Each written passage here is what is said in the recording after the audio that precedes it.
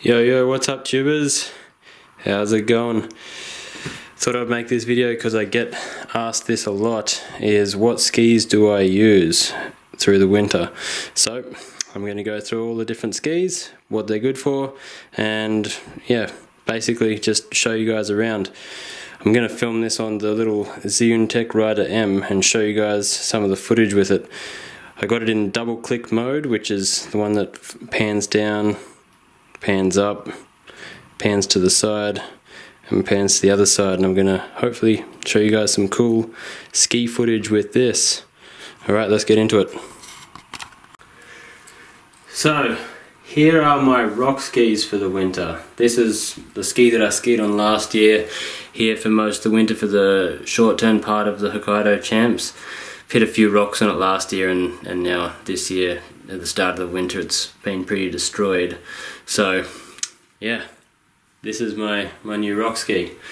Here's my not so much rock ski. I hit a few rocks on it in New Zealand, but it's in much better condition. These are my recreational slalom skis. I use these most days for teaching just because of the fact that I can go a lot slower and do very similar movements to what I would do on this GS ski. This GS ski, I just need to ski way faster to do the same thing as on the slalom. And most of my videos are filmed, you know, in between work or at work or whatever, so that's why most of my videos end up with I'm skiing a slalom ski. So hopefully that explains it. Here's some little ski tires that we got projected, so hopefully they're going to come out soon. This is my 183 25 meter radius GS ski. This was what I'll be using for the long-term part of the technical competition. I skied the ski in New Zealand a bit this year, and it's an awesome ski. It's actually you know, very nice progressive bend. I like it a lot. This is the Shiro. It's a few years old, but as far as I'm concerned, powder skis last forever until you break them, because you don't really need good edges on these things, and these things have hit a fair amount of rocks in Aspen, and you know, they still ski powder exactly the same. So this is the 183 Shiro, and next in line is the Volkl 1 in a 186, and you know, I've got my touring setup on this, so I'd like to take this out backcountry when I have time, which I never do, but when I will have time, that's what I'll do.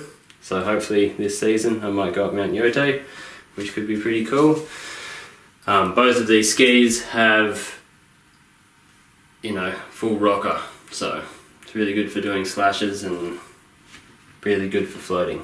And they're pretty fat. I think the Shiro is 119 underfoot and 156 or something at the tip. And this is like 117 underfoot and 136 at the tip, so they're, you know, pretty big skis. And a lot of fun to ski deep snow in if you like going fast. They're a little bit tricky in the trees when it gets real tight, because they're not made for turning super quick, but you know, the rocker does help out with that a lot. If I was going to have an everyday ski for teaching and doing everything, I'd probably want the Kendo in a 177. So, Volkl Japan, I'll do a review on it if you want to send me a pair for the winter for me to, you know, test out for you guys. I'd love to do that. Next is, this one's a few years old as well, it's the 180 you know, recreational GS ski, just shy of 19 meters. 19 meter radius, which is also another good teaching ski. I like teaching on this ski a lot as well, but I kind of stuffed up the tune on this, so it's really hard to break off the edge. I just tuned it way too sharp and it's a little bit inconsistent. I shouldn't have done the base edge, I should have just let a machine do it or something. And here is the Volkl Mogul ski. This thing is an absolute weapon for going straight down the moguls.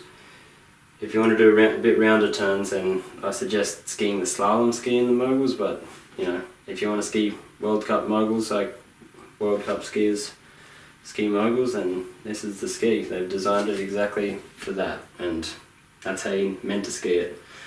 So hopefully this is a bit of a explanation. I get this question all the time on my channel. What skis do I use? And this is what I have this year in Japan. I mostly teach on these skis, just for the reasons I stated before. If you guys found this helpful, like, subscribe, share, and if you want any more extra information on any of these skis or any of the products that I use, then comment below and I'll try and do a video on it. Alright, until next time guys, bye.